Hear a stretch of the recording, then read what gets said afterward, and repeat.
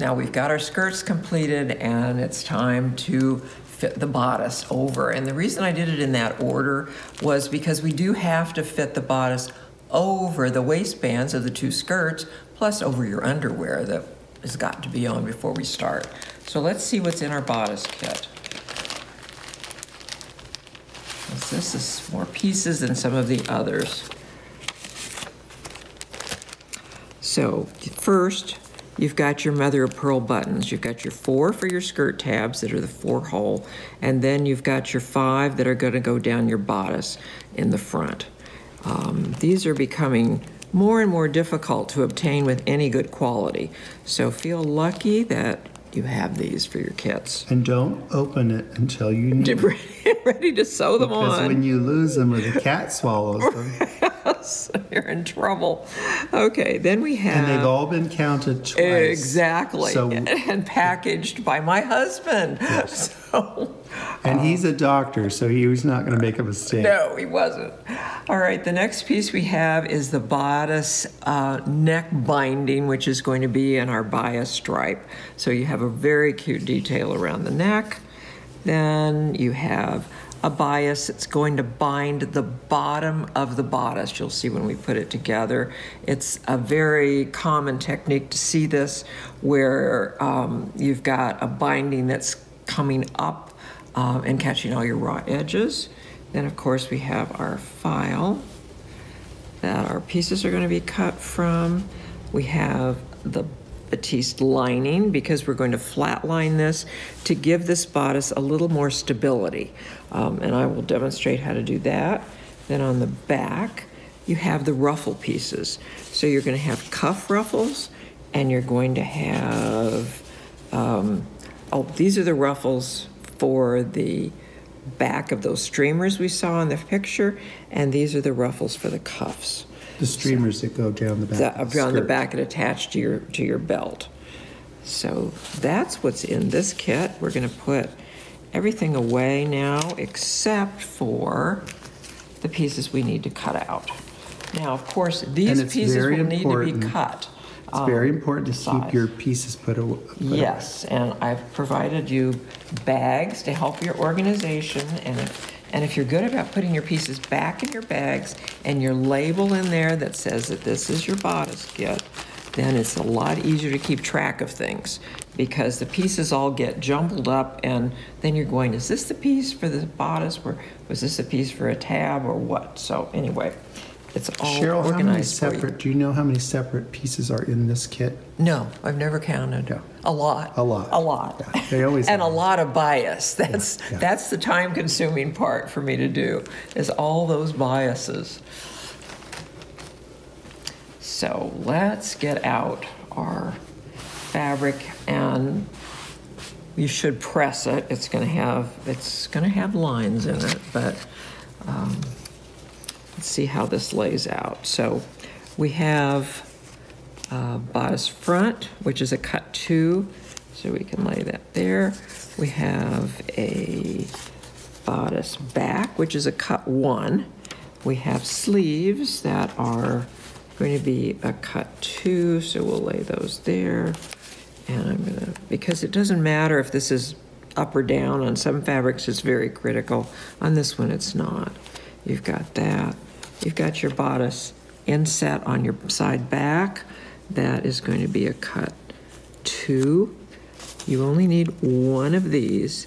And so then we have spots for, which I don't have out yet, your belts and your streamers are going to come out of this. And I'm going to run this with the white lines. When you think about putting the belt up, the lines are going to go around for the belt. On your bodice, it's going to go down, and your streamers, the lines are going to go down. So it's critical that we are careful with this fabric. Yes, exactly. Okay. Then if you look here, we've got cut 2 file, cut 2 batiste, and all of these pieces. So all of these pieces are flatlined when they're put together. Explain to the audience what flatlining is. All right. Okay, so I have laid out the fabric. I want you to see that we've got single pieces of fabric that are cutting out the bodice back and the belt. Then everything else is cut out in twos, because these are the streamers on the belt, the sleeves are two, bodice. The only one that's a single is the bodice back and the belt. So then they're all pinned on. I've also checked my measurement on my straight grain so that I know that those are cut on the straight grain, or cut out or laid out on the straight grain. So we're going to cut these out, and then I'm going to show you how to flat line. Okay, everything is on the straight grain. Yes. So that means stripes. Stripes are going to be running right down. where they're supposed to be. Yes, up and down. You can't cut across. That would look very strange on this. And Sheryl, they have a little bit of extra fabric here, don't they? They do. So they do. Could make a mistake, and it wouldn't be the end of the world. It depends on how big a mistake they make, but... So you've been given plenty of fabric. To cut this out, yes. And, of course, we've got to cut off that fold. And there's nothing actually on this that cuts on the fold, which is interesting, because we've got... The cut twos. The cut twos. But no folds. But no folds. Because our center back, we're not going to do that. Do you have a particular type of scissors that you like to use? Well, it depends. These are really fine scissors. They're from Germany, and they just are really sharp, and they're lightweight, because I don't like heavy scissors. But I don't particularly go with one brand. I have a lot of scissors, and it kind of depends on what I pick up and what feels good that day and how sharp they are. So my mom, one time she was cleaning up my sewing room, and she said, "You have got to have the world's supply of scissors in here." I said, "Well, you know, we need them. I need them, yeah, because I can never find them when I want them." Yeah, so. When you're in the zone, yes. You've got to have your tools. Okay. All right. One of the classic ways of putting clothing together is to flatline. And flatline means that basically you're cutting two pieces up, a lining piece and an upper, if it's called for on that pattern piece. And you're going to baste them together, and from then on that exists as one piece. It's not considered two any longer. If you look at antique doll clothing, much of it is flatline, not necessarily with batiste, but with tarlatan, and that's that coarse cotton that has got some stiffness to it. And a lot of time what flatlining is for is to give the silk more body, or in this case, we're giving the cotton a little more body so that it's not so sheer as you look through it. It's giving you a backing, but it's also changing the way it drapes. So this is a common thing to do. And what you do is take your pattern piece off, and I've put a part of these already, but here it's going to say upper sleeve, 2 cotton file, 2 batiste, and the batiste is the flat lining. I'm going to put this aside. We're going to lay this out so you have a mirror image. You always want to do that after you've gone to all the trouble of flat lining. You don't want 2 to go the same direction. So we're keeping our straight grain here. So no doubling over. No doubling over. Everything is on the straight. So then we take our needle and thread, and if you want, if you feel more secure pinning this, we can. But a lot of times I don't. I just kind of manage it without pinning. And then you're just going to run very large basting stitches. Don't waste your time doing tiny little stitches on this, because they're all coming out when we're finished. So I'm going to do this fast and furious in the seam allowance, and it's just to keep these together for the sewing purpose. So it's in the seam allowance. Like I said, they're all going to come out anyway. So you just want these long basting stitches holding the pieces together. And sometimes I do the fabric, the fashion fabric, like I'm doing here, to the lining.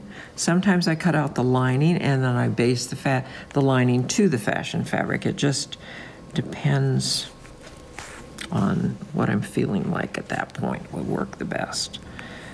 This is a good project to do when you're not in the mood to really have to do the serious stuff. Right. This is the easy. I mean, it has to be done, but yes.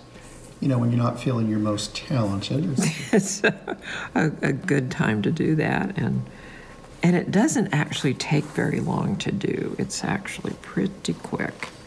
I mean, you could do this without basting, but then you have to spend so much time making sure it's, and then the pins get in the way. Now, I always baste this together. And the flat lining is actually defined on the first page of your pattern. I've got, things like what is right sides together, WST, what is flat lining, what seam allowances we use, things like that. So you just come to the end. You don't knot it off because actually this is all coming out.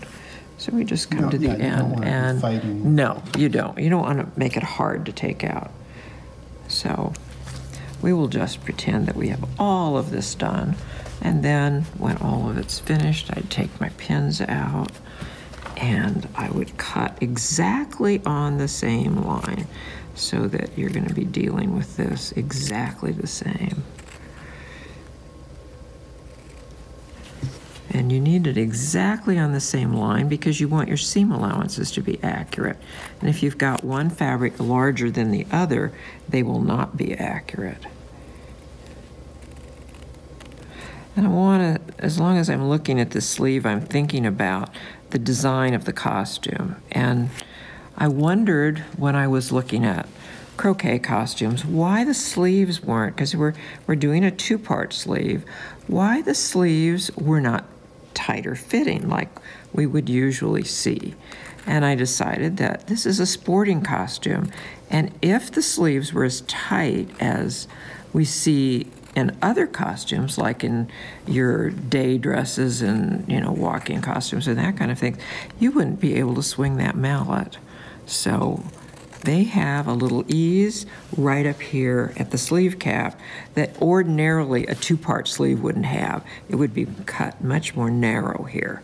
But I gave it a little ease so that she could actually move her shoulders, which a lot of times they don't. And for the doll, we need to be able to pose her. Yes, we do. We do. Okay, we're going to start out by treating the bodice fronts differently than the sides and the sleeves. We flatlined everything here, which is just sewing the batiste onto the piece and the seam allowances. But on the fronts, I found it was easier to save yourself a step by just sewing the seam up the front. And of course, I'm sewing it in red so that you can see. But it's just your running back stitch. So we're just gonna sew that up. Then we will turn that to the back, and then we will flatline it after that. But that gives us a finished front seam right off the bat, which means you don't have to deal with it in any way later. In some patterns this works, this really slick, and this one is one of them. Some of them just not gonna handle like that. You're probably gonna bind the front or make a placket in the front, but on this kind of a straight piece in the front, this is a very simple technique to get you going a little bit faster. So we're sewing the front to the lining. Right. And then we're going to fold it. Then we're going to turn it. Then we're going to turn it, and somehow I got this all tangled up here. That's our first tangle of the day. Yes. Well, to match several yesterday, it's only the reality of sewing. So I think that's going to be faster if I just unthread it. But we will be doing that, and then we're going to be turning this so that you're then wrong line. It's a lovely concept. Yeah, wrong sides together. And then we'll flatline the rest of it. So we'll do that on both of these pieces. Okay, so now we have sewn the front seam, we've pressed it to the back, trimmed it up even again, and then flat lined it here. So now we're dealing with this as one piece like the rest of them. But what we have here on this pattern piece is we have darts. So we need to be able to mark those in some way to sew them. And I really like it to go fast. So what I do is I place this right down. Remember, we've got to move that seam back because we've taken that away now. And then I just put pins in the top and at the bottom. Then I pick up pins again. I pull this up. I turn it over. I stick the pin back in the hole that's already there. Of course, I'm on the wrong side now. Remove the pins from the front. Like that. Take off my pattern piece. And now I just fold my dart like that. So this is going to fold flat. This is going to be the top. That's a nice little technique. It makes it really fast. This is a little narrow dart down, narrow bottom. So we're there, take that out, do that. And now we know that this is gonna be the widest part, whoops, down here. And it's gonna taper up to here. It's just, I found with this dress, I needed a little bit of taper. She doesn't really have a bust line, but there is some shape to the body at that part on her chest. So now I'm just going to do a running stitch and sew that dart in the running back.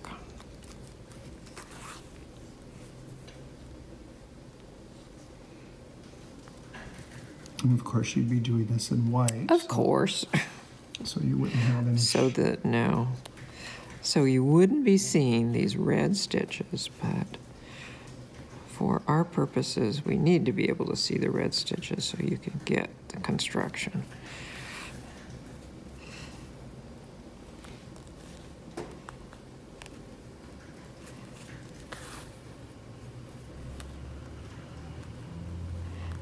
And we'll just taper it up. You just taper it up to it disappears at the top. It looks like you start tapering almost the minute you start. It is. Totally starting right from the beginning. That's the widest part is right at the bottom, and from then on, I'm tapering up. Because when you get to the top, you want it to not jump at that point. You want it to be blended out so that you don't even see the top of it when it's done.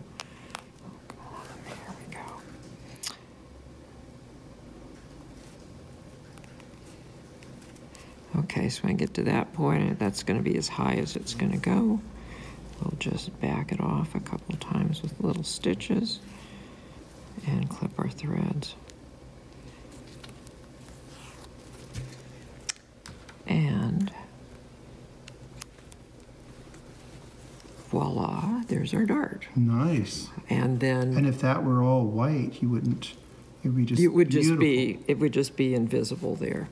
So in this case, I'm going to be pressing the dart toward my side seam here, like that. And so we'll do it on the other, we will have done it on the other side. Then I'm going to jump on to the construction of the back first. Whoops, I'm going to lose my pin cushion here. So we've got a back and we've got two side backs. Now of all the pattern pieces that I have to draft, this is the hardest pattern piece to draft because you've got a convex curve and a concave curve that have to come together at 1/4 of an inch. So this always takes a couple of shots to get it right. The other thing, you've got to ease this in to there. So in order to do that, I'm going to take and I'm going to clip this curve here, like that. And that's a technique that's used in a lot of things that have to have curvature. And this makes that back just lay right on the body where a straight piece would never do it. Would never do it. And so it doesn't look like it should work, but it does. It does work beautifully, but you have to know how to put them together. So I'm going to first match up my notches, and I'm going to put a pin there. And then I'm going to move to here, which is going to be our underarm, and you can see that there's an ear that sticks out because the right place is where you have a 1/4 inch seam allowance here and a 1/4 inch seam allowance here, which means they don't lay like that. This has to overlap. So at that intersection is the beginning of the seam. So we're going to pin that in place. Then I'm going to pull, which is why I clipped, and so I can place my other pin in here. Then I'm going to take this down to the bottom, match the bottom, like that.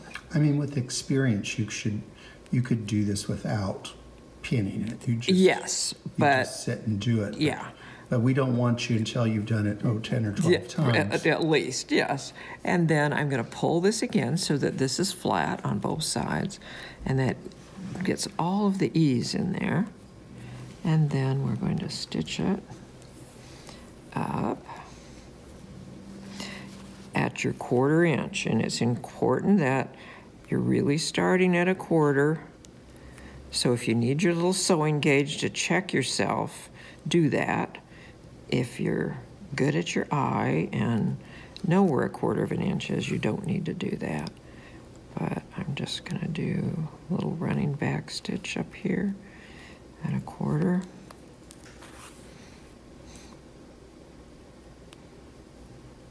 And I'm making sure that no fabric is making little tucks anywhere. That's the kiss of death, because when you turn that to the right side, that's going to show really big time. Yeah, and it needs this. This is really one of the elegant features. Yes, right. Kira's costume. Yeah.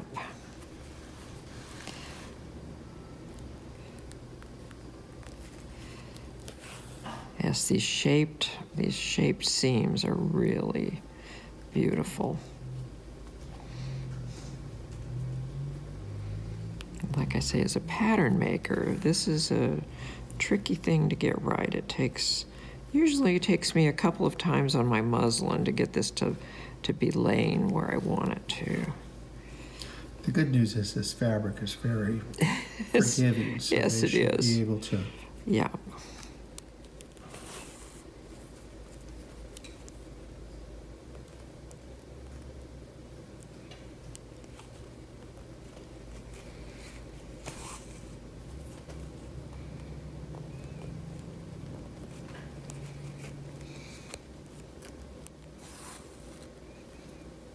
Now, when it comes time to finish this, will they overcast? You're going to be overcasting all seams, and of course you'll be doing that in white. So 2 back tacks. And I mean, it's looking messy because we still have the basting stitches. Yes, we do, So and those will all be removed. Yeah, those will all be removed, and then visualize that that's going to be white, and that's going to just look lovely. All right, now also we're on step 4 of the bodice. I always specify which direction to press the seams. So in this case, I'm pressing them to the center back. And if you press them to the center back, you can see how beautifully that lays in. Really it's good. Gorgeous. Okay, now we finished the back. I've got the seams pressed toward the center back. Now I have pinned the fronts at the shoulder seams, and you'll notice there's a little bit of a curve on this seam, which is proper for this period, like this. And now I'm just going to do my running back stitch here and get these attached.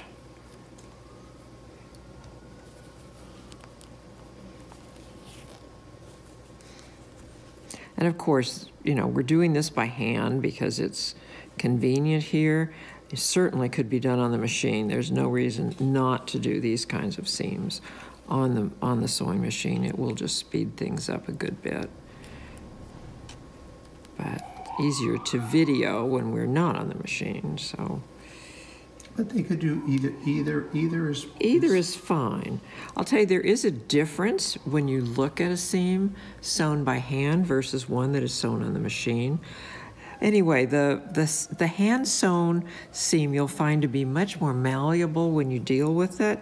It lays a little better. but it takes a little longer. Not long, that wasn't, but a couple of minutes to get to the end here. A couple of back stitches at the neck and clip my threads. And then we'll do the other side.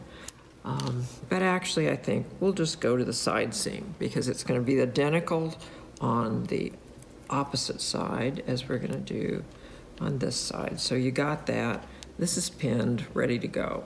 So now let's match up our side seams here, and we'll just match up front to back here. Put a couple of pins in to hold it. Oh, and your seams up here are going to press to the back.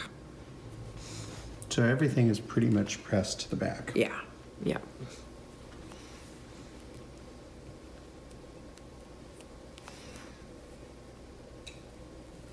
And that's in their instructions. So. Oh, definitely. And it's important to remember which way to press, and pressing is very important.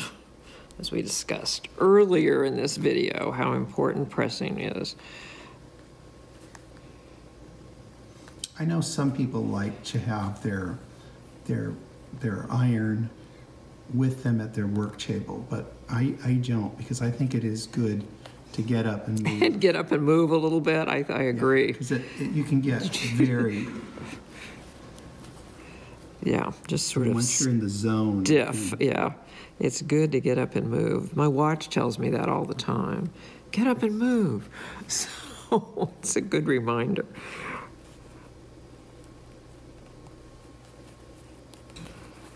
Okay, so there's our side seam. It's going to press to the back.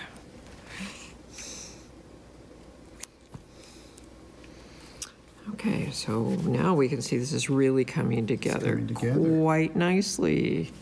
Yes, back, front, all repeat on the other side. Can I ask you, with the back, would you even recommend them using the machine to on do this? Yeah.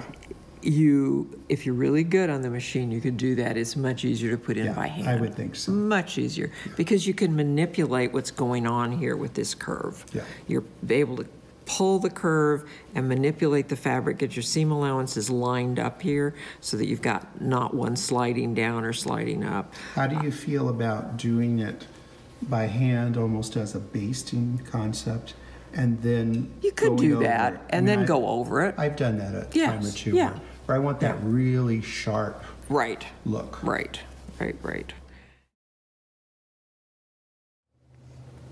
Okay. So we have our costume put together now. It's been pressed. And so the next thing we need to do is bind the bottom. Now, in your kits, you're going to find that I've rough cut your bias here, but you still need to cut it out to length. So I'm just going to cut off the angled ends here, get it to the size. It's pretty well cut. It's just a little trimming they have to do. Just a little trimming to square off your ends here. Okay, so like we've been doing before, we need to find the center back so that we can get that accurately placed. And we'll just put a little pin there. We will find the center back here and put a pin there. Then we know exactly where this is going to go. It's going to be like that. I'll take these pins out, use one to secure it. And then I'm just going to lay this on, and because we've got bias, it has some stretch to it. We're going to put it over the end 1/4 of an inch so we have a turn back. And then we're just going to work the rest of it in, keeping our darts pressed the right way, the side seams pressed the right way, back seams pressed the right way. Come over here, do the same thing on this side. It's going to overhang by 1/4.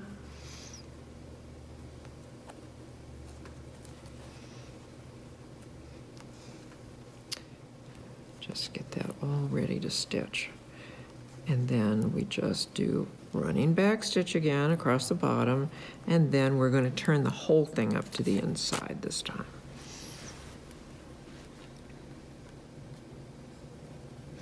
And you really do, unless you sew all the time and absolutely know where a 1/4 inch seam allowance is, just check yourself from time to time and make sure you really are at a 1/4, because of the size of the seams we're doing on doll clothes. An 1/8 of an inch or even a 1/16 of an inch makes a big difference in the way things fit. So you really want to know that you've used the seam allowance that's been called for on the pattern. Very, very important. And it's very important to try this as you sew. As you sew. Yep. Make sure it really does fit. Now, there are multiple bodies that this could be used for. If, you know, this was specifically, mine was sewn for the jointed body, the jointed resin body, but it would be very, very easy to adjust this for a leather body or a wood body. Well, and with just a very small amount of work, it could be our Romer Matilda. It could true. I mean, wouldn't she look cute in a croquet outfit playing with the Herés? Yes. And the Herés would be mean to her. Oh, mine wouldn't. Yours wouldn't? No, I have a sweet one. Okay.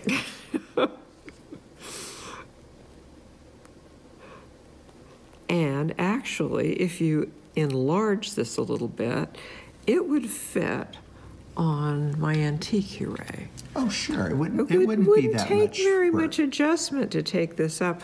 I would say if you took it up about 15%. The pattern, about 15%, you're going to be right in the ballpark of where you need to be. Still need to make up your muslin for the bodice. I mean, the skirts are only adjustable in your waistband and your length, so they're easy. But your bodice, you still want to work up a muslin and make sure that it's going to work for you. And the people that buy the kit, they will have the pattern, which they have unlimited use for their own personal use. They can do whatever, they can make it for whatever they want, how many they want. It's no limit. Right. Yes. They just can't copy it off and sell it on eBay. No. Please don't do that. We'll get you. We will get you. Nothing makes me more angry. Well, it's kind of, the thing that's bad about that is, you know, you've done the work, you've put the effort into it, and then someone just photocopies it, makes your money. And takes $25. Yeah, right. And that doesn't encourage this art form to go on. That's right. Oh, yeah, yes, there's a certain amount of flattery that someone's going to buy it, but it's pirated. It is. It's not yours to do that with. That's not yours. Okay, so I'm going to stop at that point and just show you then what happens here. And this gets pressed down like that, and then this is going to go to the inside. And I like to see just a sliver of fabric showing here, which means you're not going to see any white. So I'm just going to place a pin here to make sure that you're going to press it into that Yes, position? I am. And then I'm going to turn this down here like I think it's very interesting, Sheryl, that you do this freehand, where a lot of people would want to be pressing this before they do it. But you don't have that much really fabric to work with. No. And since it's on the bias, it could get kind of wonky. Yeah. Okay, so then you're going to take let me reverse this pin so I can manipulate this in. So remember, we left the 1/4 inch over, so now you've got to tuck the 1/4 inch to the inside like that and secure that. And again, that's sitting just back from the edge so that you don't see that from the outside. You want all of that hidden inside. But that makes a beautiful finish to the bottom of that. Shall we? Okay, now, through the magic of delayed television, we have a finished binding on the bottom. And that's what it looks like can, even in red, barely see anything here because I caught those stitches, those red stitches, into the lining of the batiste so that it never came through the outside. So that's finished. So now we have to go ahead and finish the top, which is going to be our bias neck binding. And we're going to fold that in half, find our halfway point here, and then mark our halfway point here, which I'm just going to eyeball that way. Then we'll place those two together at our center back. And we'll work our way around just like we did on the bottom. We'll work our way around to the center front, giving ourselves a 1/4 inch overhang here, like that. Secure that. Put an interim pin in place. And you can see I'm having to use now, wanting to use this bias so that it hugs the neck a little bit. So we're pulling that slightly as we're getting this into place. We just laid it here. You can see it would really be short, but we're not doing that. We are going to utilize the fact that we've got the stretch there to use, overhanging 1/4, and then working this in like that. And it's important we get this right because this frames her face. It is. And it really adds a really fun part to this bodice, is to see this little bias that pulls up, the stripe pulls up off of the skirt. So you've got your underskirt in that, and now you've got a touch of it at the neck, and then we will have a touch at the sleeves as well. Okay, so stitching this on at 1/4 inch. We will be just straight stitching across here. Making sure we don't have any little puckers or tucks back there. I'm really working it down and feeling what's going on behind. And if you need to look, yes, I am pulling as I go. So we're using the bias to bind the edge rather than a stand-up collar. A stand-up collar would be a similar application to this, except that it wouldn't completely wrap the edge of the neck. This is going to completely wrap the edge of the neck, and that's what a binding is to, and this would be an awfully tiny collar if it were. Yeah. I mean, they do exist, but yes. But I like, a lot of times I like stand-up collars on dolls because it just kind of snugs up the top of the garment up there.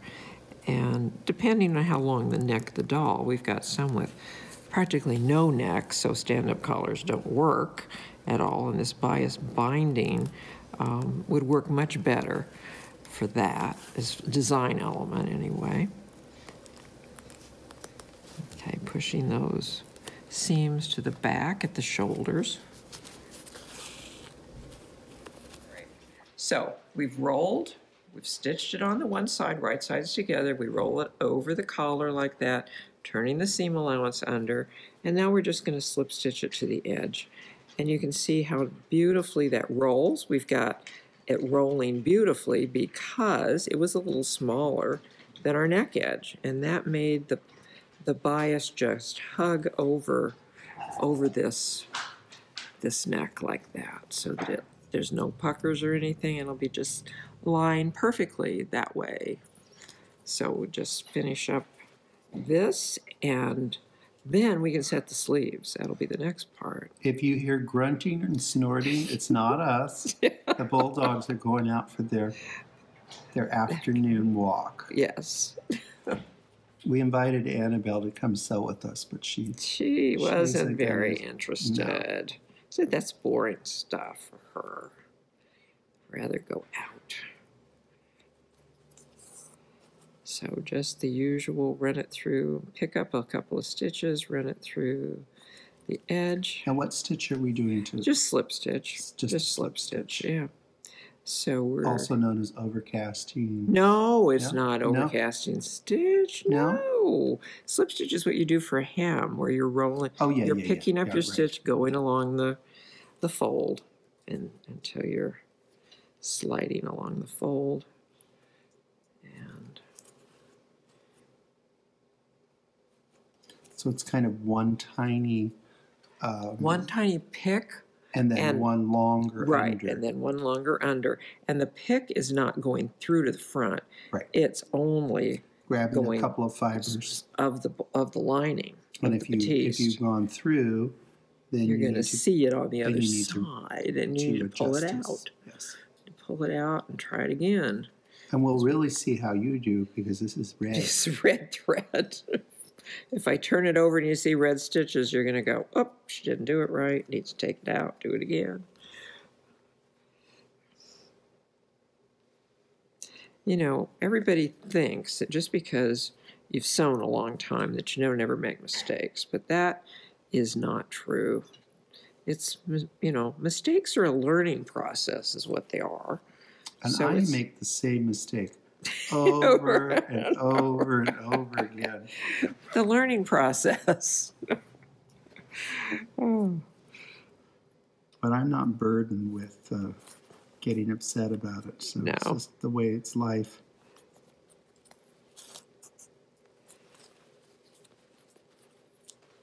And ultimately, in any of these projects, it comes down to the enjoyment of when the garment's done, and how it looks on the doll, and the fun you've had doing it. Yes. Well, I remember, I think one of my most memorable sewing experiences was when Louise Hedrick asked me to do sewing on the raffle for the Rose Percy event in Milwaukee. Oh, yes. That was wonderful. That was fun. But where I did it was on a cruise ship. Oh, nice. And every afternoon I couldn't wait to get back to my room and sew, because it was just so pleasant. Sitting there watching the ocean go by, relaxing in my room. The sewing was fun. And I knew it was going to a good cause in the end. So, and it did. Yeah. You know, that event was one of the first donors to the Soldiers' Home in Milwaukee that was built during the Civil War, and a Colossus place. And they just renovated the whole property with a tune of, I think, $40 million. Oh, my goodness. Like that. But actually, the Rose Percy money was some of the first money that came in to use for that? Yeah. Oh, that's so exciting. If you go to the property, there's a plaque. And, oh, really? You know, we're very proud of that. Yeah. So, I mean, it's back to its original cause. Right. So there we are. Nice binding. Very few red stitches. That's good. Okay. Oh, come on. No, I'm not going to show you that. Okay. I'm not going to show you that. No. You wouldn't notice. I wouldn't notice if that. If it were white. Right. And we also see that it's going to line up in the front, which is important here, because we have to eventually put buttons. And I'm just putting 4 buttons on the outside, those 2-hole buttons. And I'm putting hook and thread loops on the inside, which you've already demonstrated. So if you need to know that, go back to the skirt where I show you how to do thread loops. Okay, so that part of the bodice is finished. We'll go on now to the sleeves. Okay, that bodice is coming along beautifully. It's all ready now for the sleeves. So we're going to construct the sleeve and the lining separately, and then we're going to put them together. So we're just going to do our usual seam up the side of the sleeve, and this time we're doing it over the long curved part of the sleeve. I like to start with this one first. And we'll do repeat then for the lining the same seam. Then we're going to be pressing our seam toward the undersleeve. So it's not flat out, it's towards... Yeah, no, it's not opened up, it's pressed together. Many times, it depends on exactly what you're after, but most of the time in this kind of sewing, we do not open seams. There's only some reasons for opening a seam, and that would be like down a center back would be a good place to open a seam. Also, on our overskirt where I had the seams coming down, that A, I wanted those pressed open because I didn't want the bulk of 2 layers to be underneath when I put the tabs up. But generally speaking, I assemble like we did on the bodice. We sewed the seams together and then we pressed them together to one side. And then you only have one overcasting to do. Instead of both edges of the sleeve, you overcast them as one. But you have to think when you're designing patterns, what are you looking for in the end? Are you looking for something flat, something to lay right? Usually I'm looking to make it so that it is as smooth as possible when I'm finished. So I have to think about, do I want those seams together? Do I want them pressed open? And Sheryl, this is something they could also do by machine if they want. Absolutely. Absolutely. Would be much quicker to do by machine. And both are historically correct. Correct. Yes. Yep. Yes, much to the surprise of our group that closely observed and documented the Rose Percy wardrobe, we were just dumbfounded that we found so much machine stitching on. Well, it was available, and it was a status symbol to have a machine. Yeah, and a status symbol to have clothing with machine stitching on it. But, you know, we kept going, and are these really, really tiny, really even hand stitches? Or is this machine stitching? And it was machine stitching. And you find that also in real Huret wardrobes. Mm-hmm. It appears regularly. It would depend on who the home worker, whether they had a machine or not had a machine. Right. But you see both. Yeah. Okay, so we've got both of our pieces now ready to go. We've got this with our seam pressed to the undersleeve. We've got the matching coordinating batiste for that. Then we're going to place these right sides together and match up our seams here like this. And then we'll sew across the bottom of the sleeve.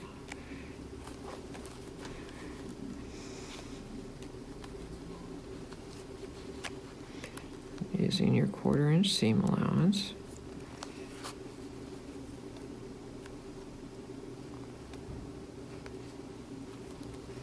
You don't have anywhere in this kit that it isn't a 1/4 inch. No, I don't think I do. I think that everything is a 1/4 inch when you're sewing. There may be some turnings that are something different than a 1/4 inch, but all of your seams, I think, in this are quarters. If there's any exception to that.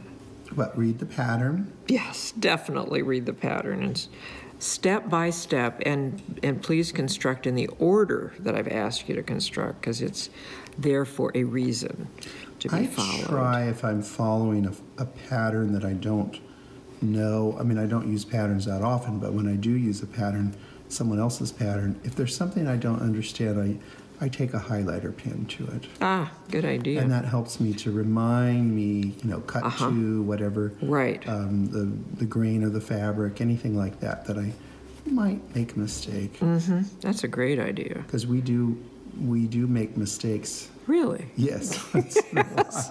You're not alone. You're not alone. If I had $1 for every time I have strung a doll and put the legs on backwards. Or sewn a seam and had to take it out for some reason, yes. And it happens. It's really always your good seams, too. Yes, right. That's a really good one. And really hard to remove, yes. Okay, so we've sewn that across.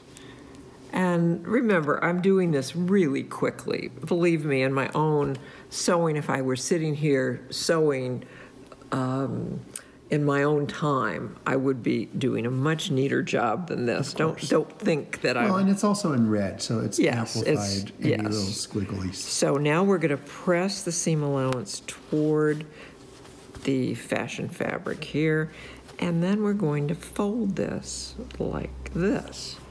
And we're going to match up those cuffs, what cuffs? The bottom of the sleeve opening, which is the wrist opening, obviously.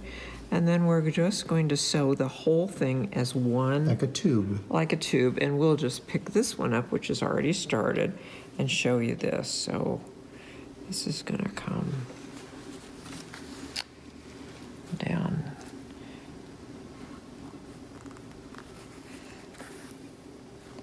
Like so, and then this lining is going to be turned and this, after we press this. This could be done by machine. Yes, definitely.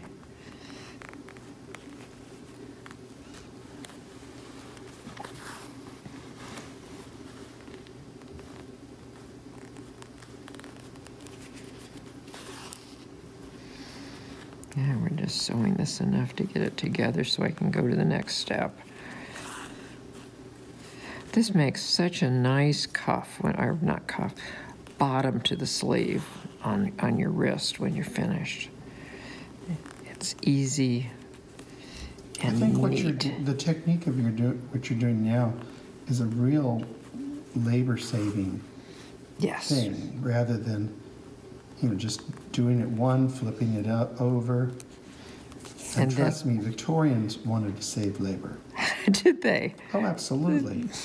And they would really put the intense work would be the things that you would see. Mm-hmm. Yeah.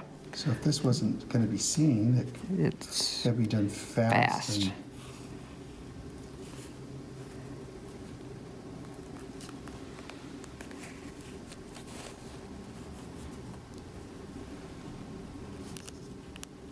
I got that over the edge here. Yes.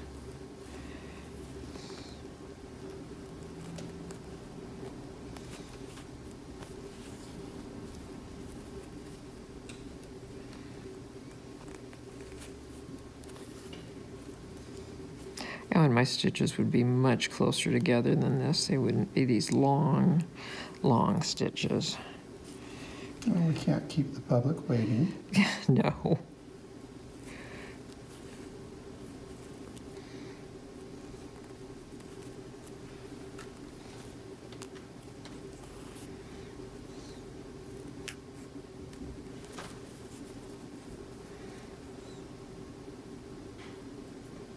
The good news about this class is they can take as long as they want. It's true. There's no deadlines on this, and you can watch the instructions over and over and over again.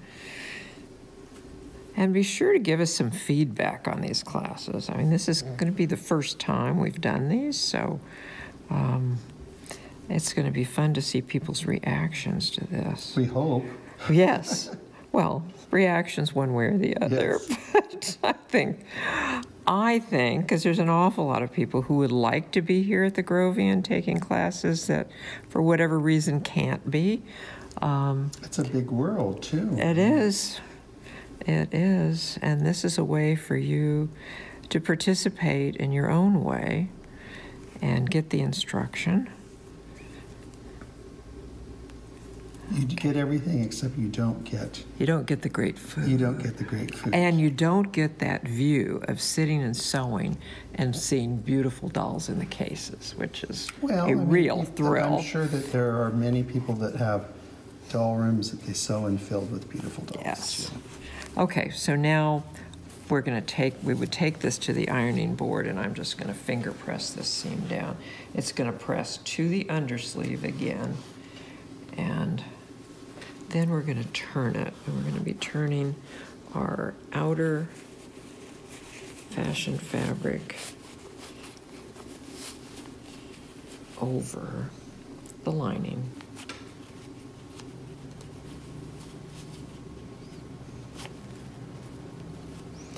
And that you just have to kind of take your time to get it just so.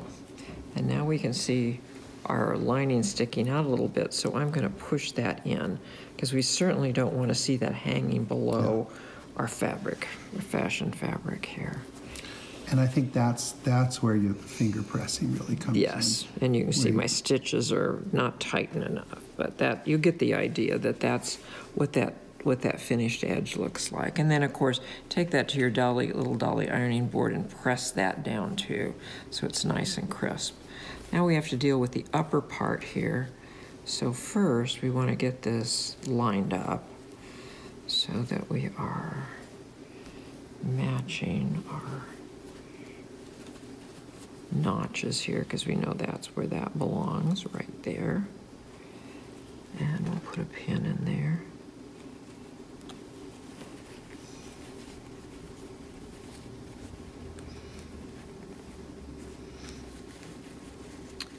We got a little bit of extra fabric in there that we didn't need. And you have to fiddle with this. Yeah. You just have to fiddle with it, people. And what we don't want to do is twist this all up, which is what I think has just happened. So, there we go. And it's got a nice shape. It's got a nice body. Yeah.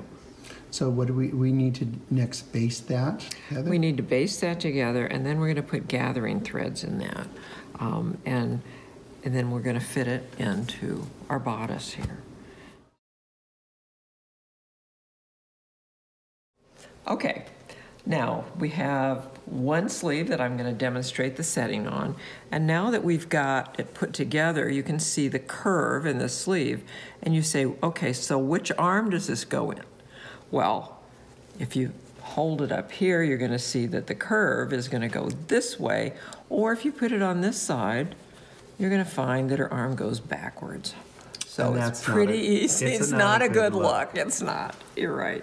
So we know that this... But we've all set one in backwards before, for sure.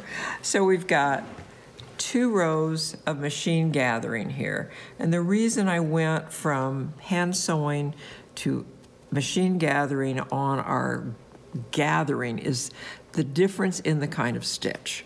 When you are hand sewing, you are basically doing one thread up and down, whichever, however your pattern is.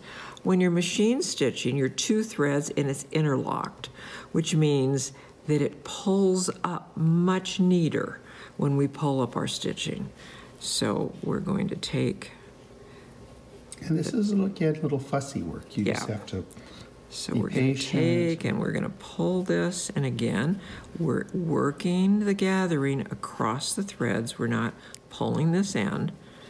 It's really important technique to learn, to pull that across. Remember I said that because this was a sporting costume, we were going to have a little puff in the sleeve so that the arm could move to hit your croquet ball.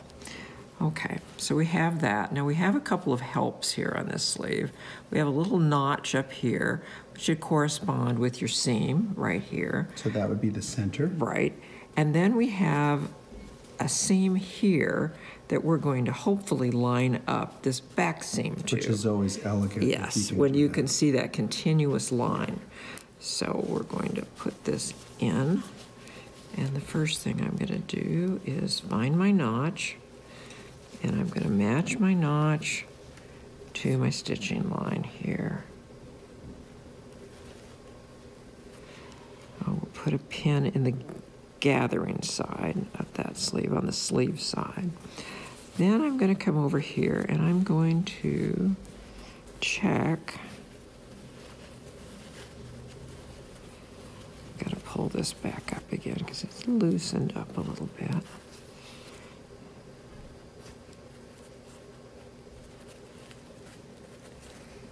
So I'll make that snug in here nicely.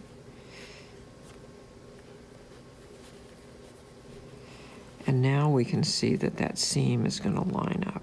So you use your fingers as a, yes. You've got to just get in there. We got to get in there. And we're going to be matching that seam line together. And then we're going to put a pin there so it doesn't move. And then we can adjust the gathers around that until it looks right. And I like to look on this side too and see that we have a lot of gathers here and we don't have many here. So I'm going to kind of work those down a little bit so that it's a little more evenly distributed. You want most of them to be at the sleeve cap, which is right here at the top, but you want it to be a little bit all the way around. So now we've got to work our sleeve into the front.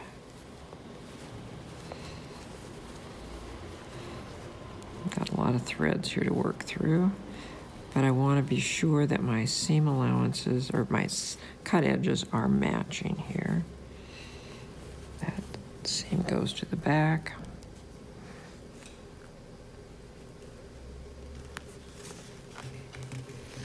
And then one more pin should do it here. Then we'll check our gathering on the back side to make sure that it's looking good. Let's check that. Again, we need to just manipulate those gathers down a little bit like that. Okay. And everybody has their own little tricks that they do to get that in. So now we're going to We used to have a lady that worked for us that the favorite thing she loved to do was sleeves. Really? Yes, she was That's my usually hero. Everybody's She was I don't want to do hero. the sleeves. She loved to She loved to set in sleeves. The more complicated they the were, better. Oh, yeah. Okay, so I'm going to pull the gathering threads out of the way, and now I'm just going to stitch this in, and I'm not going to back stitch it, because if I need to make adjustments, those back stitches are really hard to take out. So basically, I'm just going to do a running stitch around here. Sometimes I will baste. Yeah, Baste it in and then go and take a look. And take a look and then commit. If I baste it, it usually is perfect. But if I don't baste it, and I go, oh dear, I have to redo that. Dear.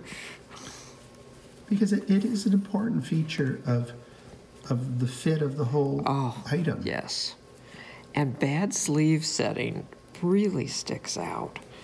We could do a song instead of green sleeves, bad sleeve sleeves. setting. Bad sleeves.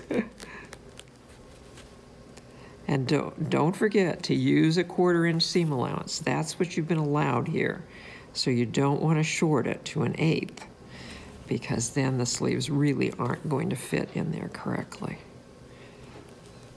And every time you are making the sleeve hole bigger by sewing into it. You are. You don't want to overdo that. Yeah. And the shoulder's too short.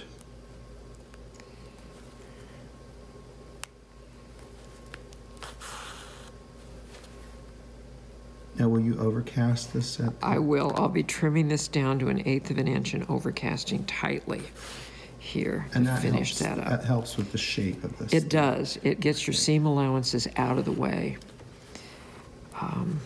We spend more time on a garment doing the finish work than the actual trim work. Mm-hmm. And that was true in the 19th century too. Yeah. Okay. Ow. So, stick myself with these night sharp pins. All right, so let's take the pins out, turn it to the right side, and see how we've done. Yes.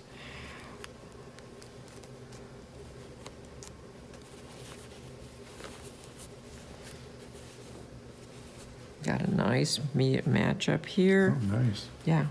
This is sitting where it's supposed to be. That seam should be about halfway in between here. Oh, looks great. We've got our little gathers at the sleeve cap.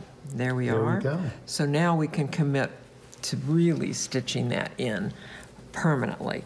And for that, I will really do a running, not a running back stitch. I'm going to do a plain back stitch. I'm going to cut out. And then you'll finish that off with an overcast. Yeah, and well, then I'll trim it down to an 1/8 of an inch, and then I'll overcast really tightly. And you'll pull out all the extra. I'll pull out all the basting and all of that. And that'll make it very clean. Yeah. And then, of course, visualize this as white. This would look exactly. It's going to totally look different a lot better. But that is the sleeve set right there. That's great. Really nice. Okay. Yeah.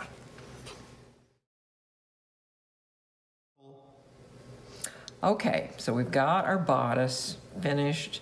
We have actually 2 sleeves in it, but at least you've got one, the idea of the one. So the next thing to do is the ruffle down here. And this I had a lot of fun with using the stripe. So I take the stripe piece and press it down a quarter, press it down another quarter, and then I slip stitch this all the way down.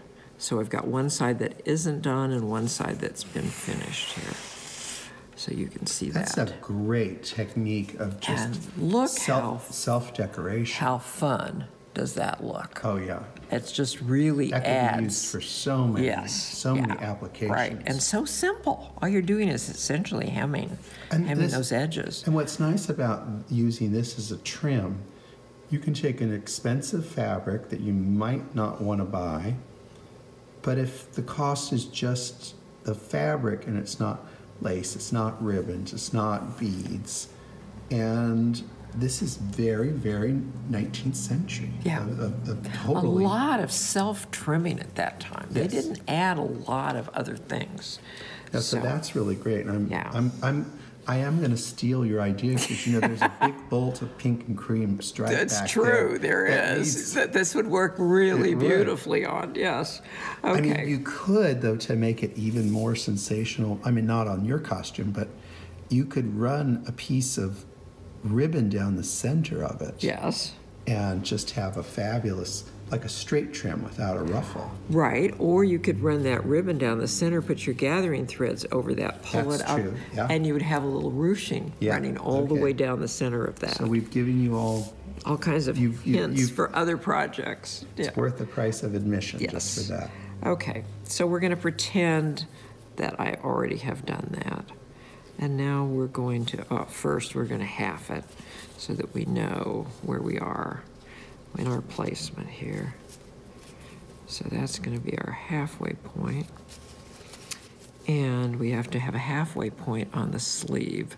So I'm going to put my seam lines together, and here's going to be a halfway point here, and then ultimately this is going to be where it joins. So the top and the bottom. So we've got the top of the bottom, and that's established by putting the seam allowances together. So we're going to pull this up, this ruffle up, and I'm only using... Do you tie it off on one end, or you just... Depends. On this one... handle it pretty gently. Yeah.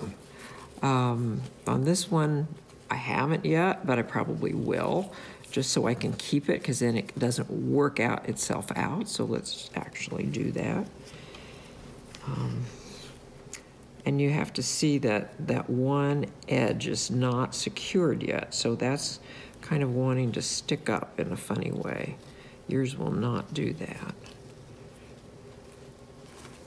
And I used a single thread for gathering, not a double, which I usually do. The double is going to lie flatter than a single, but in this case, I wanted a lot of sort of action on that ruffle. You want it to be exuberant. Yes.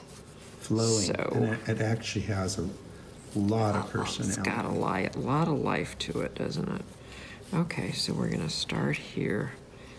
And I'm just going to estimate. Sheryl, it's just a nice finish for a cuff. Yeah. So we're there. Playful and we need to move it out just a little bit more. Okay, now we're going to take it and I'm going to join the ends. Now, I went through a lot of different scenarios when I was figuring out how to do this. And I found that if I joined the ruffle first and then did the folds to the right side, all the raw edges were showing on the seam. I mean, if you just try, it doesn't seem like it should be that way, but that's what happens. So I finally just said, okay, let's just do this as a regular seam. So I'm just going to match this up and do a 1/4 inch seam allowance across there. And in this case, I may go not quite a quarter. I may make it just a little smaller than that. I'm still leaving that one adjustment. You've got your pulleys there. I've got my adjustment there.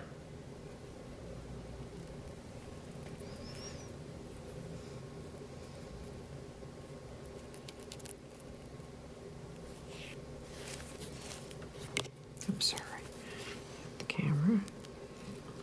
Oh, you should know that Sheryl has to sew with me right in her space. Yes. So you better like the people you do this with, because it's up close and personal. Space. Yes. There's no personal space. It's like living with a bulldog. There's no such thing as personal space.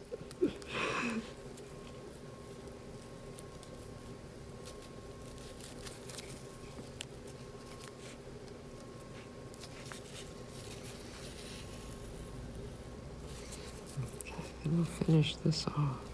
We're trying to get the class as much in close as we can, but there's times where it's not possible. There isn't an angle.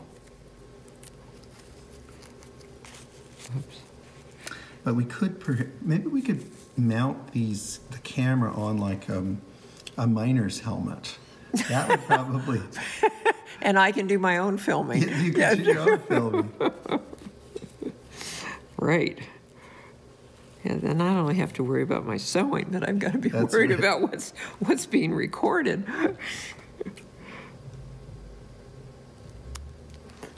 Okay. So now let's try it back on and see if we need to snug up that gathering any further. Oh, I'm just going to press this. Finger press this to one side. So you just kind of do a little fold over. Yeah. Mm-hmm. And it's gone. Yeah. And I think I've worked out some of the gathering. So my guess is I'm going to be pulling up just a little more. Now this is going to set just over this edge. So a smidgy. Just a smidgy over. So we don't want our hands covered up. But we've also got this seam that hasn't been put in there. So let's find our pull threads, which we know are the long ones. The other side is tied off. Get this turned back up.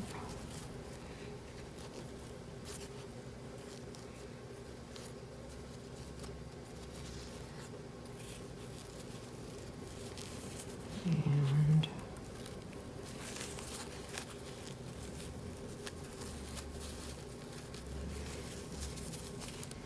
is it something when you start to sew it, you'd still leave the I would, strings, just so that I've can... got the ability to pull that a little bit tighter if I see that it needs it.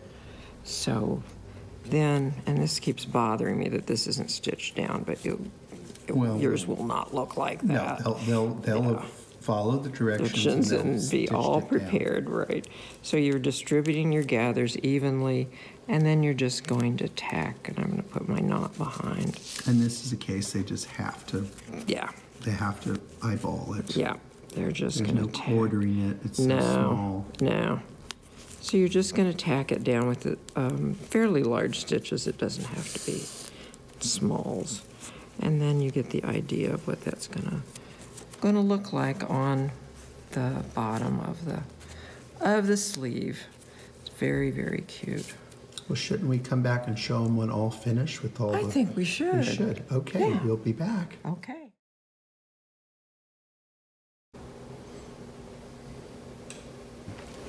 So now you can see here, both of the hems are down, we're gathered, it's tacked to the jacket, to the bottom of the sleeve, and how pretty it looks and how lovely her hands look that way. If we uncross her here, you can see, there they are like that. There's the ruffle, about half the ruffle is hanging over, and it just yeah, it's darling. Looks so cute. And it'll look very playful with the croquet yes. mallet and balls right. to play. is ready to have. I really love this technique, Sheryl. Good. All right, well, we're moving on. All right, now we're getting down to the finals on our bodice, and the last part of the bodice is the belt, because I actually attached the belt to the bodice, so that's why it's included in part of the bodice. So we start out with our fabric for the belt in this pattern, and we're going to fold this in half, and here we are. And we're going to leave an opening right here. On the pattern, it's got the 2 dots that say, don't, leave open between the dots, and that's going to be really important as far as the turning is concerned. So you're just going to stitch down here, and you're going to stitch from there to the end, not across the ends, just at that point. On your pattern piece, I've also given you 3 illustrations of the procedure to do the belt. So we've already taken this, folded in half, and we're right to here, which was step number 1. We're going to sew those seams down here. Then we're going to take this piece, and those seams are going to be in the center of the back. So we need to open this seam and press it open. So this is one of the few times where you have a flat. Yes. You press it down flat. You're going to press it down flat, and you're pressing it open. You're pressing your seam because you don't want bulk or no, this is the least amount of bulk I can get here around the. So you're just going to open it up. I'm going to open it up. I'm going to actually pin it so it stays there because it was wanting to roll on me. We're going to pin it. And then you'll take this to the ironing board, and you're going to press this down just with the tip of the iron here. And you're going to press where the opening is here, because we have our opening. You're going to press that down as well, and then just continue. And there's really no need to sew that up at this point. No, not at this. You can't actually at this point. You've got to wait. So we're going to press that down. So let's take it over to the ironing board and do that part. We'll get it ironed and we'll be back. Yeah. Okay, so we have our belt, and this is our step 2, which means we have pressed the seam open all the way down flat like that. Then you can see it gets stitched across the end like this, and then we make a point on the other end by, I'll tell you a couple of little tricks. We're going to have it be here where the top of it is, and then so I've put a pin here so we know that that's the top, and then I'm going to put a pin across so that I know that that's where it's going to start and end. Okay. So you just eyeball this. I eyeballed it. Okay. I could tell if that was uneven, which it is a little bit right now, but I've already stitched it for you so that you can see actually, and it's easier to see on the back without the seam, that it's very even, and I've come up nicely in the middle, which is very important, and then gone down to the other side. Then I took my scissors and I trimmed, and I trimmed up the side. I'm going to trim a little bit across the top and down the other side. And ultimately, this is going to be done in white rather than... yes. So when you're looking at this, it's going to be different because it's going to be in white. Yes, and it will be actually harder to see that we get this point exactly right. So now we take these wonderful hemostat, like I've never seen before. Incredible. I said, it's like, now this is a hemostat. We don't mess around here. Yeah. And I'm going to put it in here, and I'm going to just put a little bit of that in the jaws and then pull it through. Like that. Then we'll do the other end. And I'm doing gently so that we don't rip anything out. You don't want to bust open the seam. No. But you can see we've just caught the end there. Then we're going to slide it down. And you have to be careful with hemostats because they can chew up the fabric. They can, because they've got nice big ridges in here. And which we want them to have. But they can chew up, so you have to be gentle with them. So now we're going to pull this the rest of the way through. Now remember, we've got our seam going down the back, and now we've got to get those points out. And I gingerly use the end of a small scissors to That's a really nice point. Put this back out, and I'm going to push the top of it, and I'm also going to push out the corners over here.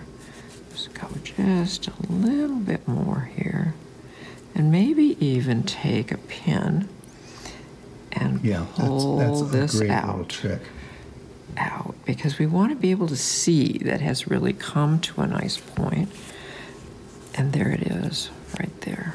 Sometimes I use a seam ripper to would pull that, to get that part. You have to be confident in what you're doing. Yes, that you're not going to put it right through the corner and be really upset with yourself. So it's kind of the thing to do with an old worn out seam ripper. Yeah. And so we'll do the same thing here with squaring up our ends. And if you notice, the scissors I'm using do not have a sharp point on them. They're somewhat blunt, which makes it safer because it'd be really easy to stick that right through the fabric. Okay, so now at this point, we will take this back to the ironing board, and we'll really press it out flat from here so that it's nice and pressed. And then we'll come back, and we've still got the opening, so we're just going to whip stitch this closed. Now the next part of this, the last part of this, is the top stitching. So it needs to be top stitched in red all the way around, including the nice point. Come back up to here and square it off here. And let me do that and come back and show you the finish. Should we talk about the stitch size for... Oh, for top stitching, yes, that's a good point, because I don't use a regular stitch length on that. I go up a little bit, not to a gathering stitch length, but just in between regular stitch length and gathering, because it gives you a longer stitch, which makes it much more visible in my eyes. And when you look at beautiful top stitched items and couturier wear, you want to see a nice stitch there, not a really tiny stitch. And I think the audience should really practice. Top stitching is not an easy thing to do. It is not. You know, I am not that good at it, but Leo here, who's a master at stitching. He is. So I mean, he can do huge runs of things, 40 outfits all top stitched. Yeah. Mine would be a disaster. So they really need to decide what size stitch works for them, because all machines are different. Yes, I want to say I could dictate what on my machine I use around a 3 to 3.5, but that's on my Bernina, and not every sewing machine has that same stitch length. Well, we don't have a big old fancy Bernina. No, you don't. No. Okay. We'll be back. Okay. The finishing of the belt. We went upstairs and top stitched this beautifully, and then there's only one part left to do, and that's to make the streamers that go down the back. So in order to do that, you're going to take your pattern piece and do, again, what we've been doing right along, folding a quarter again, and then slip stitching these edges. And then this time you're going to fold up the bottom a quarter, and slip stitch that and press all that really well. Then you're going to take that upstairs or wherever your sewing machine is and top stitch that so that that's all held down. And that's lovely. Last thing you're going to do is make a little pleat here at the top of each of your streamers. And when you get this on your doll, it's going to overlap like that. No, it's like that. I'm trying to think of which size I have her closed on. I have her closing on that side. And then when I get this on the doll, then I'll mark my center back, and the streamers will be attached at the center back, kind of coming out in a V like that, so that's your finish. So you'll just take those and whip stitch them to the back of the belt. And then she has one button that goes here. And let me show you on the actual doll the way this is all going to come together in the back. Okay, so now you can see I've got the little pleat at the top on both of the streamers, and they're tacked under the belt back here. Now, the one thing that I haven't discussed yet is we have gathering down here for a little bit of a touch of that same trim that we used on the sleeves. So we've got shorter pieces, and you do the fold, the gathering down the middle, tacking it to the streamer like that on both sides. Same concept as the cuff. Yes, exactly the same concept as the cuff. Just a whole lot easier. Right. So the other thing that I need to show you here is that, if I can get her undone, is the opening here, that I've decided to tack the belt to the bodice. So that way I don't have the movement of the belt up and down. And that seemed to really work well on this, and probably on lots of other things as well, where you've got an overbelt but you don't want it to be moving around. So I just tacked that up to the bottom of the bodice, and I've got it overhanging probably 1/16 of an inch down here. You can also see my 3 hooks here. I've got one on the belt, one in the middle, one on the top, and the eyes, just like we did on the skirt here, or the bars, not eyes, the bars, and the one on the belt. And I wanted the belt to be really snug. So when I did that one, I really, with the skirts in place, put this over like that, so it really snugs down. And then I go in and do my other hooks like that. But everyone needs to fit their doll. Exactly. To get the look. To get that look. Just right. Yep. You're exactly right. So the last thing to do on this would be to sew on your 5 buttons. I'm just spacing those down the front, and then the 5th one sits on the belt. And that is your costume. Could they use red thread for the button? They could. They could do that. Somehow, I didn't want to accent that. I'm not sure why.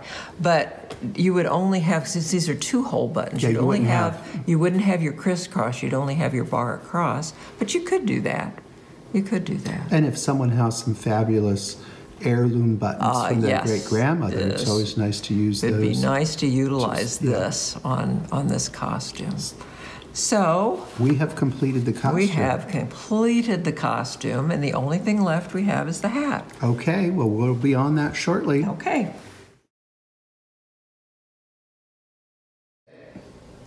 All right, now this is the remainder of our kit. All the rest of it's been used up, and what's left? Our hat.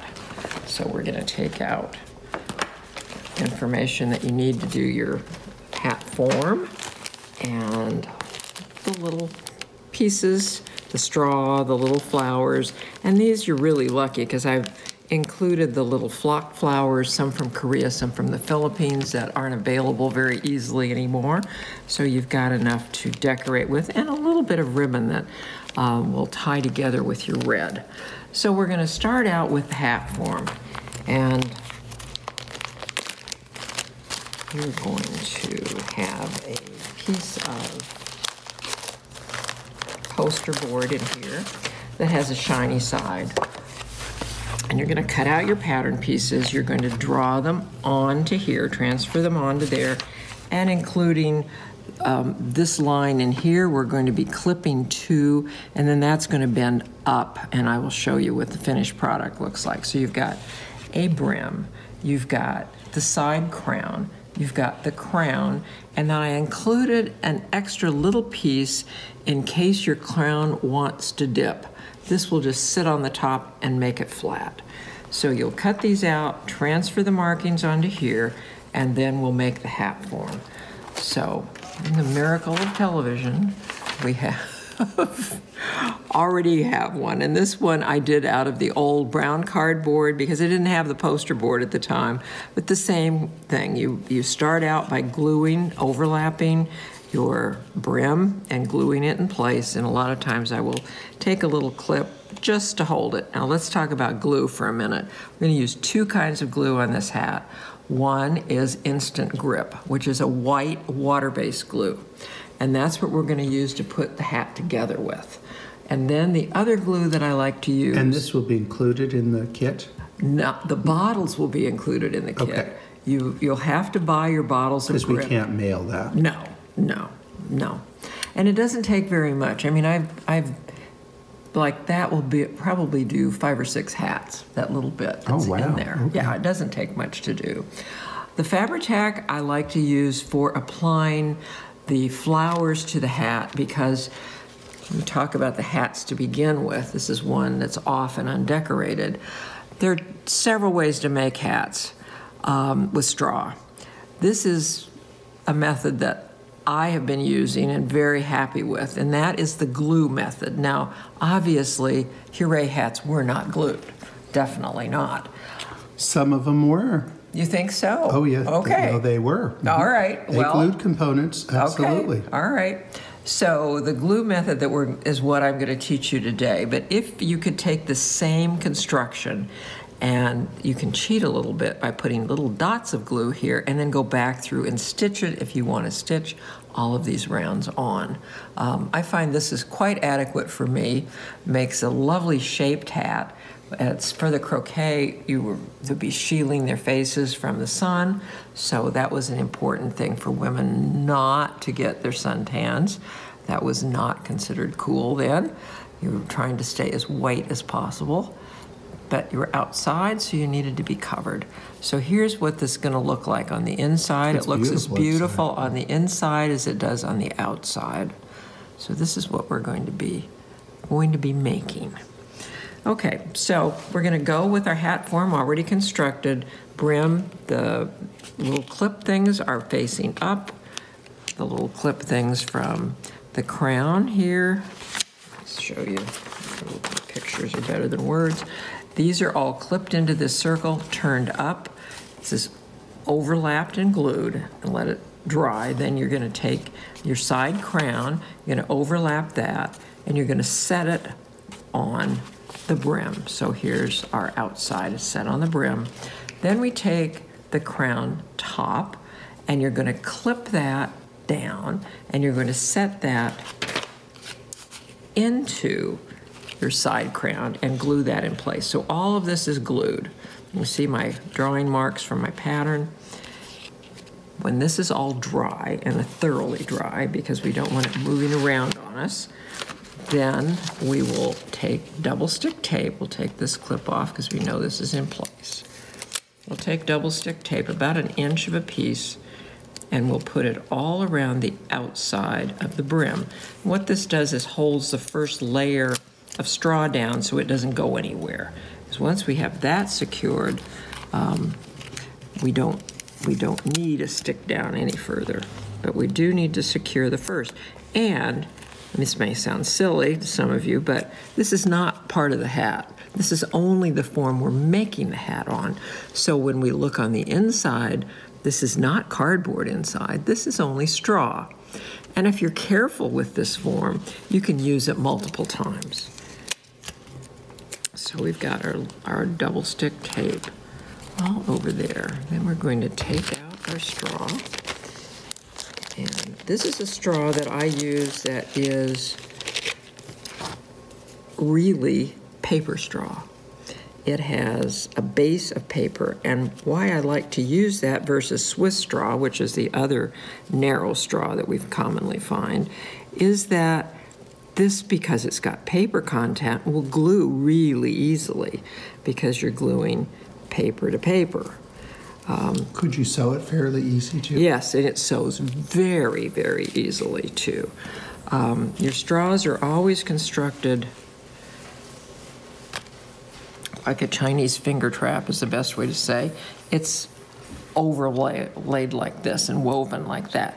So it has stretch to it.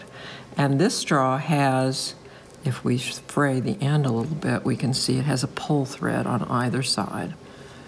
There will be a string running down both sides of the straw.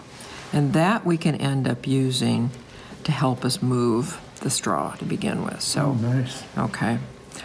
I don't like to overuse that pull thread because it distorts the straw And because this is like a Chinese finger trap, it gets closer together. You can see how that is moving up and getting a lot wider, or it can get really, really skinny. And I like the fact that it lays straight. So I don't use that any more than I have to.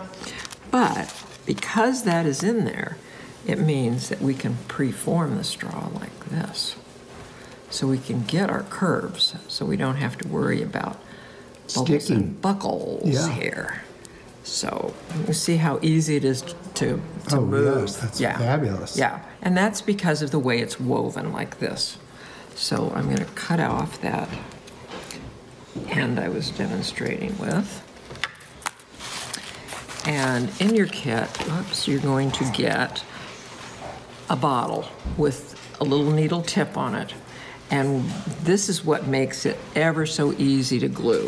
It's because you've got control. So I'm going to start with this on the back, like this. So you're going to put this first row around, and you want to be sure that you have a very nice edge here, and you're keeping your straw nice and flat, but you don't want to see any wigglies because it's going to really show up on your hat when you're finished. So the first row, and you can see I'm placing the straw with my left, I'm pushing with my right, and I'm wrapping counterclockwise. Okay, so now we've met our first where we started, which means now we have to glue because we can't stick it down. And the way I glue it is you're going to use your little needle container, and I just put some grip glue in it and labeled it so I could remember that that was what was in it. And then I'm going to run a bead of glue here, and that's why this needle container is so nice. I'm going to run it right on the edge because you're going to be overlapping your straw about half on about half. So I usually go about halfway around with my glue. And the nice thing about grip, it's white now, but it will dry clear, and it also stays flexible. So your hat doesn't become stiff as a board when you're finished. So now we will start here, tapering it up.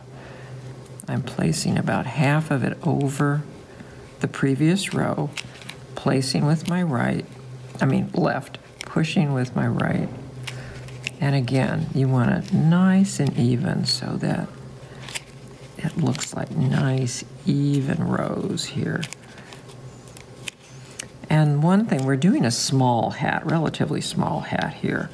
So what you don't want to do is work faster than your glue works. And what I mean by that, the glue needs a while to set up. And if you go speeding around here, you're going to look back and it's all going to be falling apart. That's because you've worked faster than the glue will grip.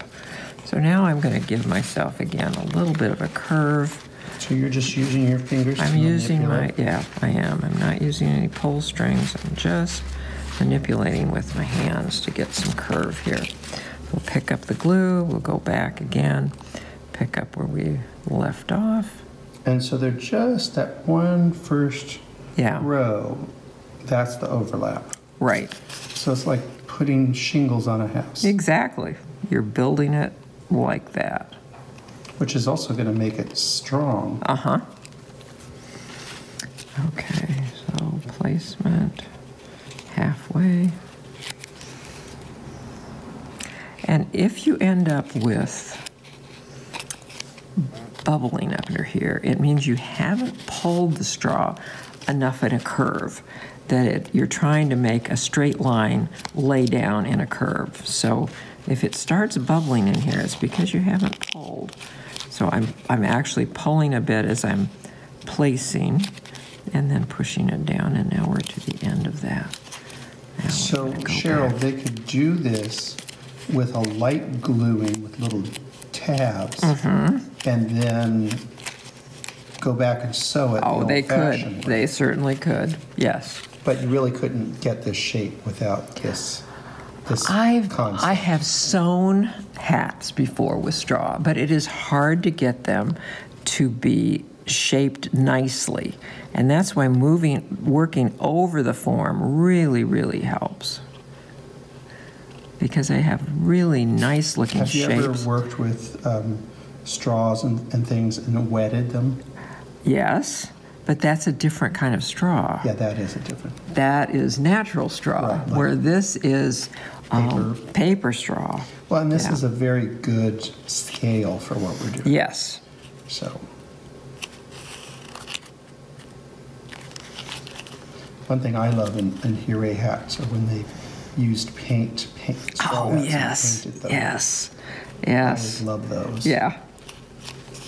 Well, a lot of times when I finish a hat like this, I will antique it with sometimes stamping material, you know, the Tim Holtz wonderful stamping tools. Well, you can just kind of rub over it and make it look mottled and old. Okay, I can see now this is getting very straight, and actually my curve's going the other way, so I've got to stop and got to get my curve back.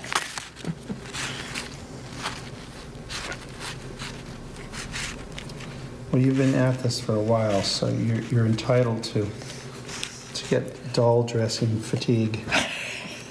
You're right. Yes, this has been several very intense days, but it's been fun as well. I never mind hard work. Well, you can't really hang out with Michael and David unless you know how to work. True.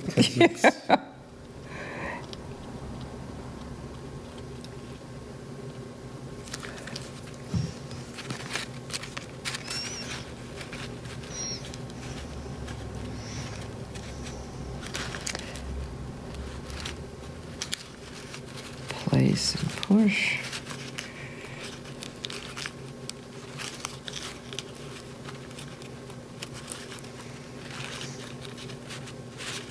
Shall we let you go around that, and then we'll come back to the... Right, so we've gotten to the point of coming up to where the brim joins the crown.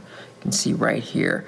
Now, when you get to this point, I do a little bit tighter overlap because I've got to bridge this area. So I'm doing the same technique, but I'm overlapping just a little bit closer together here so that we've got more stability at that point.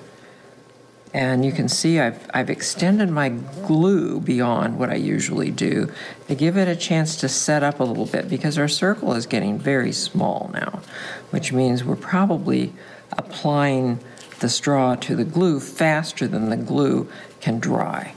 So I've put a lot on there. Now we're to that point. We will add a little more glue, and I want to take you up the side, which will not take very long, and over the top, which is kind of interesting to do. Always amazes me. Try not to get any glue on the cardboard, because what you don't want is a hat glued to your form. Okay. Well, we're just going to continue working here around the hat. Coming up the side now. And we want to be coming up the side at the same time. We don't want to be coming one side way up and the other side not there. And you can adjust that by the amount of overlap you've got to see. All right, we're out of glue now.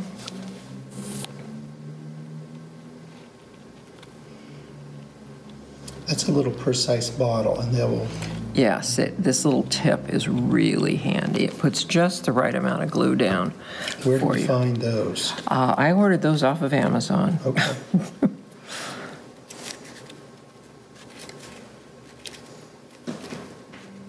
But I thought it'll make your hat making so much easier to have those, so I decided to buy them and include them in my kit.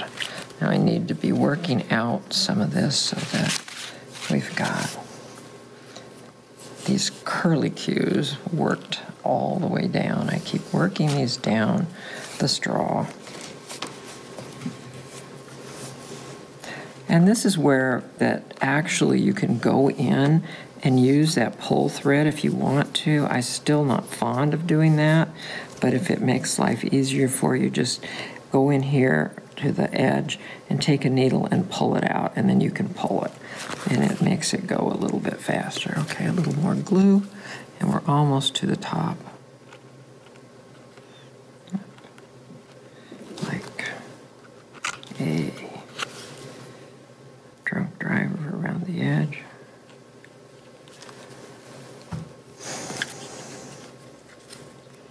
Now we'll spread out to our usual half overlap. Now we're back to the normal. Yeah, to the normal overlap. Oh, and the other thing is just show you how that this glue takes a while to dry, so if you don't like what's going on when you're placing it, you can pull it back and put it back down again for a certain period of time. I mean, that's not workable forever, but it works that way for quite a while. Let's see, we're getting so that we're actually almost, it has a nice shape, and it's coming up about the same point all the way around, which means we'll make it much easier to go over the top.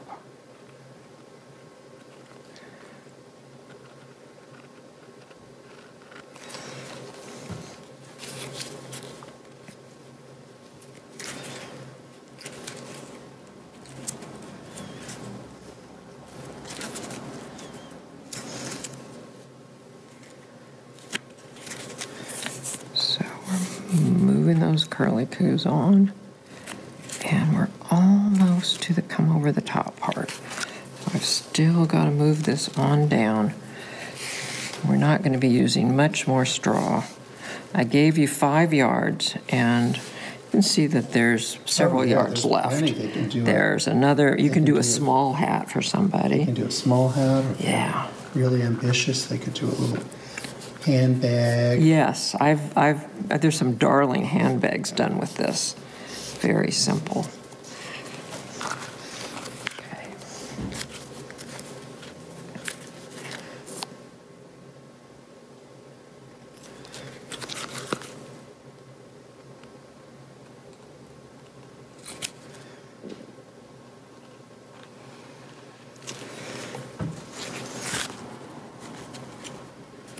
Okay, so as I'm coming around here, we're going to be coming to the edge of the top of the hat, the crown, and whoops, you can see I slid here. That's because I'm working faster than that glue. So I just pulled it back and replaced so it would stay where it's supposed to.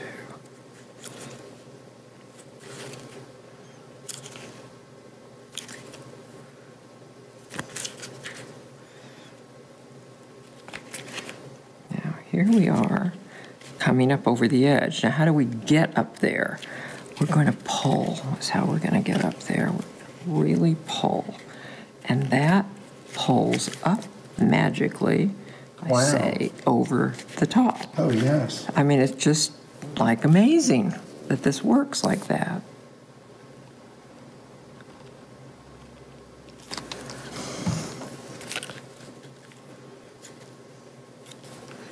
So I'm really pulling from the outside to make the outside bigger than the inside, and that's what's going to pull it up over the top. Okay, more glue, and pretty soon we'll be over.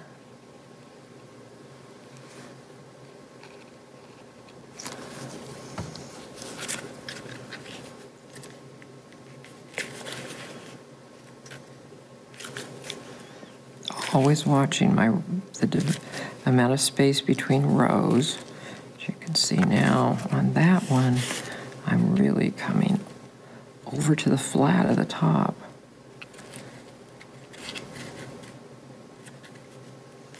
And we're almost done now.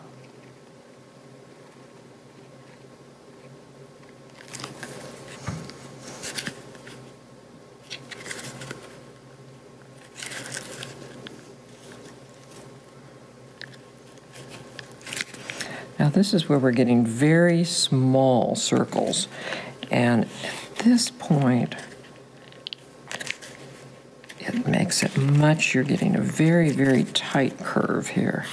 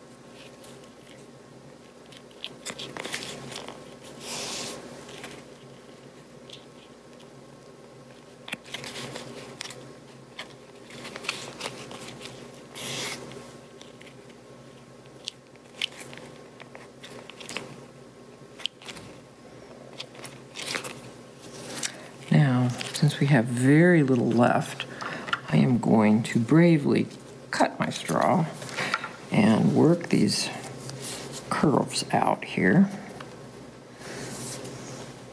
They're just sliding down the string that's in there. And then it gets a lot easier to do this, to make it form to the top.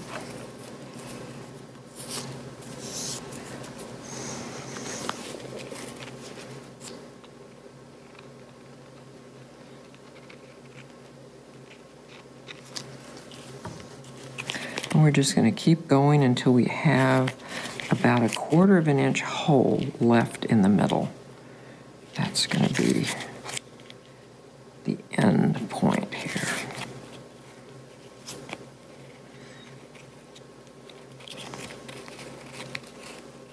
I'm working out any of those little ruffles that I see.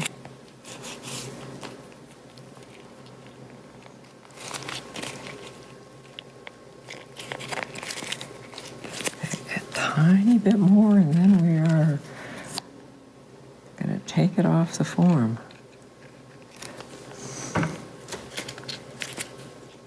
Now you can see this kind of dipping down in here. That's one on that pattern. I gave you an extra piece to glue on the top to kind of raise that. But as soon as we get this off, I can reshape that. I kind of like crown. that. Do you like that little dip in there? I do. Okay. I really do. All right. And that's the thing about hats, is this should be creative. Yes. And do whatever heart's desire. How they feel that it looks good. Yeah. Okay, so we're to the point now. I'm going to put one more dab of glue there, and then we're going to stop. And we're going to show you how to finish this.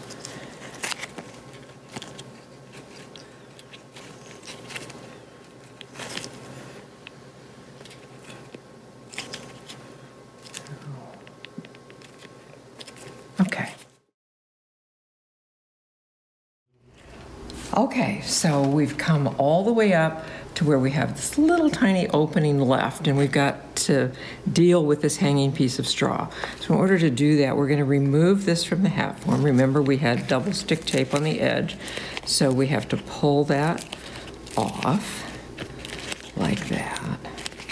And we're going to gently pull it off the crown. Like that. I didn't get too much glue on there, which is pretty good. And then we're going to pull it off the top. So now, if there's any places I like to call vacations where, didn't get enough glue, this is the time to go back in and put a little bit more in there. Here you can either do Michael's favorite way, which is down, or we can push it up. Whatever we put it, whichever place we put it, it will dry now. Yeah. Both of them are right if you like it. So I'm going to cut this at an angle here, and we're going to take that and we're going to put it through the hole like that.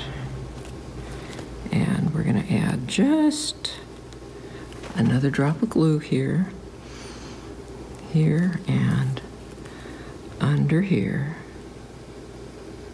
like that. And we're just going to bend that piece over and it will seal the place at the top, like that. So either down or up or flat. And I go back and add just a little bit more glue on the start here so that is nice and neat as we cut that a little bit on an angle. And if we just put a little glue in there and squish down on it. And if you've got a small scissors, you can go in here and cut a little bit more of that tail off if you want to. I think on this one, I've got a shorter tail right there. But that's it. So, very now the quick. Fun part. Now the fun part, which is the decorating. So I gave you the bunches of flowers. I gave you one large leaf, and you're going to say, now what am I going to do with that? Because it's way too big in scale. But the one large leaf is going to make multiple small leaves, and that's what we're going to use. So we're just going to cut up the leaf into smaller sections. And then it's down to the scale that we need. And you're just doing it with the scissors. Just very freehand. Yeah, very freehand. There's no pattern for There's this. no pattern. There's no magic. You just cut it into little pieces here. And then probably a good idea to ditch the wire that's behind it, because that's not going to do us any good. So now we can be creative with what we do with our flowers and leaves. And a lot of times I like to set my leaves in first and get an idea of where... Kind of like a flower arrangement where you put your greens in first. Yeah. Maybe one over here. You don't have to use all of them. I mean, this is just strictly up to however you think it looks nice. And then you prep your flowers, which will not need those long stems. And actually, we're going to cut them. They've got the stamen through them, and this is going to slide down if we cut it too short, so I like to leave a little bit here, like that. And you've got plenty of flowers here to decorate with. And I was fortunate enough to find this little bit of corally red, like is on the costume, so that we have those to do. Tiny flowers are hard to find. They are. They are. And then I've got this group of flocked white that are nice to work in. So we just cut those close to the understem, but not all the way to the top so they don't fall apart. And then we'll just play with the arrangement. But first we've got to put this little, I thought it needed a little bit of ribbon. So I cut you a ribbon with 2 diagonal ends, and I'm just going to make it like this. We're going to do one loop here and one loop here. And then we're going to sew across it and pull it up. But they can virtually do whatever they want. Whatever you want. There's no wrong way to decorate. You know, you might not like the ribbon. You might not like so many flowers on it. I mean, this is strictly up to you. Millinery is really fun. One of my favorite things to do are hats. And I guess, according to my grandmother, it was since I was a little girl, I made hats out of everything in the house. Fun. So she said, you were the hat girl. Okay, so we'll switch to the non-water-based glue, and I'm just gonna let it dribble down here, and I've used another bottle for this. Actually, grip would also work for this. This dries a little bit faster. Maybe that one here.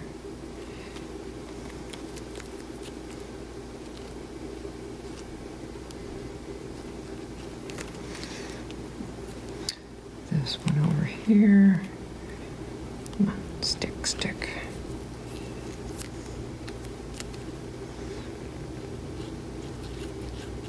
The The other nice thing about these glue bottles that I really like is they've got a cap that seals them up so that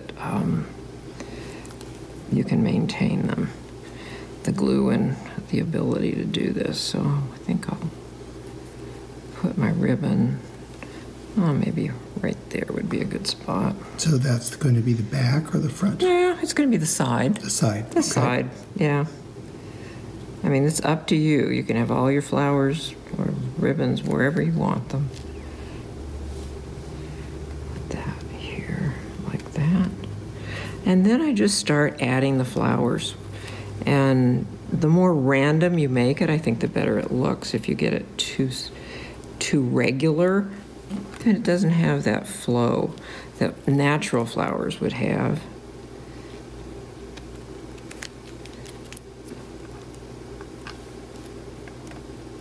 Maybe a white one in there.